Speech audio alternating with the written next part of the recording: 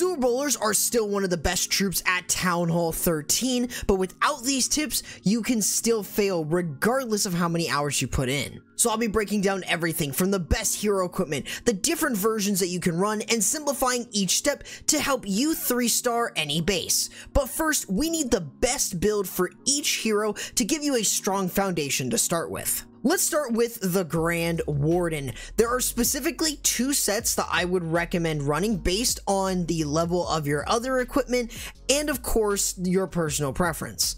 The Eternal Tome and Healing Tome combo is my personal favorite for Super Bowlers to help support them with a massive healing aura. This set can really help heal the Super Bowlers or even your heroes since it's such a strong heal.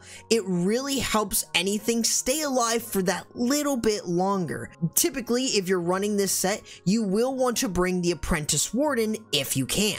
The Eternal Tome and Life Gem combo is another one that can work as Super Bowlers do synergize pretty well with the additional HP that the Warden provides. However, this does mean that the healers need to stay on the Super Bowlers for as long as possible. This though does allow you to have a little bit more flexibility with the army comp. This is especially true since you won't have access to using the Apprentice Warden when you have the Life Gem equipped. It usually just doesn't make any sense to do so. As for the Warden's Fireball and Rage Gem, it's just better not to use those as there are just better options. Just like it's a better option to subscribe to the channel and ring the bell for more high quality guides like this. As for the Barbarian King, the Giant Gauntlet and Rage Vial combo is going to be his best. Not only is this the best set in the game, but it's incredibly flexible regardless if you're using him for funneling or if you are having him in the base smashing defenses. However, keep in mind that you can still run the Gauntlet with the Vamp Stash if you much prefer that for its really nice heals. However, it's usually better just to have the Gauntlet and Rage combo for its quicker funnel, huge damage, and of course, tankage. With the Archer Queen, her best set is using the Frozen Arrow and Invisibility Vial. This often is great for supportive queens as it provides the slow on defenses and makes it easier to get through enemy heroes and enemy CC troops.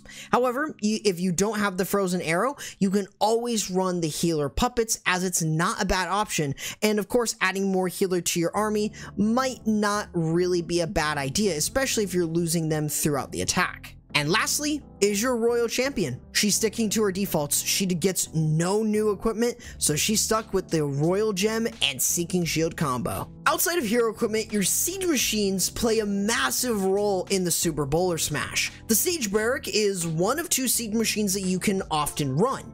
This should be used on bases with narrow compartments towards the outside, which makes a Flame Flinger a bit more difficult to use as there's no key defenses that are directly targetable. This should also be used out of range of defenses, but you can use the King or a Giant to soak up damage before placing it down. You may also want to try the Flame Flinger as it's great for funneling as well. This is mostly good against bases that have wider compartments that are easy to clear, specifically ones that are directly targetable, making it a lot easier. Keep in mind that you do need to keep this away from mortars, expos of any mode, and Teslas or even skeleton traps, as they are all great ways of countering the Flame Flinger if you're not careful. Use a tank like the Yeti or Barbarian King, or even have the Grand Warden tank for your Flame Flinger, which can alleviate this issue, but is often better to place the Flame Flinger away from these areas so you don't have to worry. If a mortar locks on and gets 2 shots on it, it's completely fine, but if it gets a lot more, it can be a devastating attack. Now with that said, here is the default army comp that I would recommend running in most situations. We also have a version that uses the Recall Queen Walk or Queen Charge. This doesn't really change the army, but rather it changes the spells. But we'll break down both versions and how you can use both of them. Now, to set up your attack, you're going to want to start with funneling. You have 2 choices to do so, the Warden Walk and the Recall Queen Charge or Queen Walk. With a Warden walk, you are mostly looking to clear buildings on the outside of the base and also set just enough of a funnel. You want to be sure to place the Grand Warden followed by 5 healers right behind him. Be sure that you are not placing any ground units to help funnel him that are over a total of 20 housing space, as he will start to follow that group of troops. You also want to make sure that those ground troops, if you're using them, are not taking damage before the Warden, or else the healers are going to switch off. Also keep in mind that the Grand Warden is not as strong HP wise and will take a lot of damage from a Tesla farm or 3 or more point defenses, so be sure to use him out of range of too much damage so you can create a good funnel. This Warden walk should last anywhere between 30 seconds to 1 minute at most. This is going to give your Warden walk more than enough time to create the funnel for your super bowlers. While you're walking the Warden, you could actually use the Flame Flinger paired with him, as the Warden walk can tank expos and mortar fire while allowing the Flame Flinger to have more access to the base. Once he has set a solid funnel, you can lure him back by placing troops or even the Queen within his aura so he can start moving into the base with them. Now, if you have a lower level Grand Warden, or you see value in charging or walking your Queen to set the funnel for your super bowlers, this is another good option. Regardless of what you choose though, this should last anywhere between 45 seconds and 1 minute and 10 seconds. This should give you more than enough time to get your Queen in and to recall her out. Since this does use a Queen walk or Queen charge, funneling is just as important. In this case, using troops like baby dragons can help create the funnel, but if you plan on not taking any super wall breakers, a good choice is to use sneaky goblins, as you just need to look for bases with holes in the wall segments to use the sneaky goblin. You may also want to consider the use of yetis, as they can create the funnel and clear out trash buildings while also clearing out defenses over walls thanks to the yeti mites. Once a funnel is set, be sure to drop in your Queen with 5 healers to start your Queen charge or Queen walk. If you are charging your Queen into the base, try to use as little rage spells as possible, so if you do need to use one, it's completely fine. If your Queen is forced to an ability though, which I bet most will have that happen, as long as you can get the value and keep your Queen alive, that really doesn't matter if you lose the ability on her. As long as you are able to clear a nice area and then recall her out, that's the name of the game. Now, if you are walking your Queen, you can use your Barbarian King in that open wall segment to charge into the area and clear out a huge amount of value. Your Queen just needs to be able to create a part of a funnel, which means you can have your King clear a larger area from that recalled position that your Queen was in. Once you've gotten the value though, either from the Queen walk or Queen charge, regardless of what you're doing, recall her out with the 5 healers. But be sure not to miss that recall on the Queen or the healers, or else you're gonna be in for a bad time. But it's not a bad time to use my creator code Corrupt to support me in everything I do here on the channel. Now, regardless if you're running the Warden walk or recall Queen, cutting off the super bowlers is important to maintain control.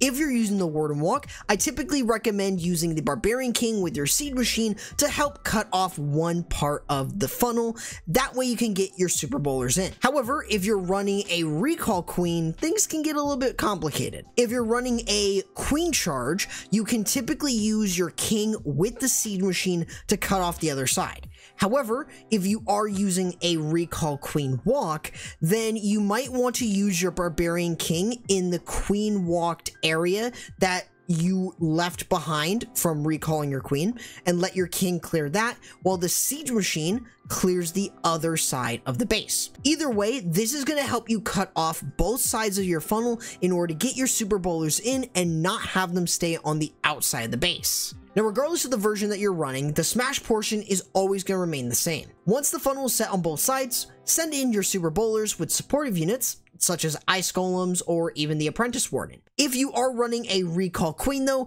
be sure to place down the recall so you can also have the healers too, and of course your Queen. Use a super wall breaker if you have them to open walls at the beginning to make it a lot easier to get in.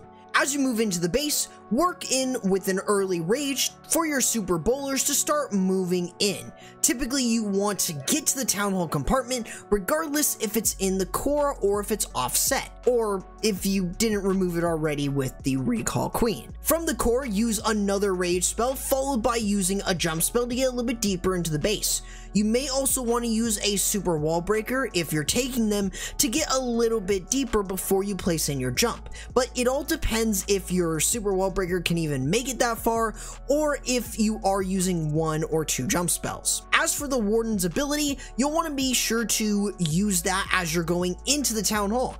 This means that if you're going into an offset town hall, you're going to use it a lot earlier, but if you've already dealt with the town hall or the town hall is in the core, you want to use it in the core of the base to keep everything alive. Outside of that, your super bowlers will be able to continue to work around the base with your CC troops there to support them while they're on the back end. Speaking of which, you're always going to be sending in your royal champion on the back end of the base to clear out defenses that your super bowlers might have missed. This includes things like scatter shots, inferno towers, and even the Eagle artillery. Be sure to use any spells that you might have left over to support her, such as freeze, invisibility, or even the skeleton spells can help. If you are taking super hogs though, it's a perfect way to have much needed distraction while also having support while your royal champion is moving around. Outside of this should be enough to help clean up the rest of the base. You might want to take things like wizards, archers, or even minions that will help clear out the back end and will also help you speed up so you don't get a time fail, so you can get yourself a 3-star. Now this should allow you to have plenty of information to go out and practice this army, and if you feel confident, you can get the 3 stars with this really strong attack. Be sure though to check out my Queen Charge Lalo guide if you're still looking for a super strong Town Hall 13 air attack.